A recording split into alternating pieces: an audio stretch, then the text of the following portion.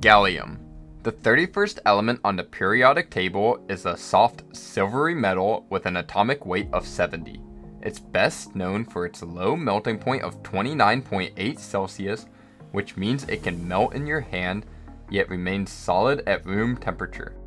Gallium isn't found on its own in nature, but can be extracted as a byproduct from bauxite and zinc processing. Gallium was also one of the elements predicted by Dmitry Mendeleev, who called it Eka-aluminum before its actual discovery, but was fully discovered in 1875 by French chemist Paul-Émile Lecoq de Bois-Bodon, who named it after Gallia, the Latin name for France. Though gallium might seem like just a fun metal for melting tricks, it's hugely important in modern technology. Gallium arsenide has a similar structure to silicon and is an important component of many semiconductors. It is also used in red LEDs because of its ability to convert electricity to light.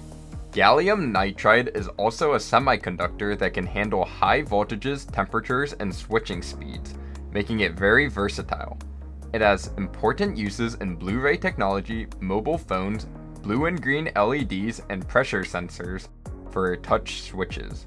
Another cool feature of gallium is that it doesn't expand when it solidifies, unlike most metals, which makes it useful in high-precision temperature sensors. It's also used in medical imaging and cancer treatments, as gallium compounds can help detect and treat certain diseases.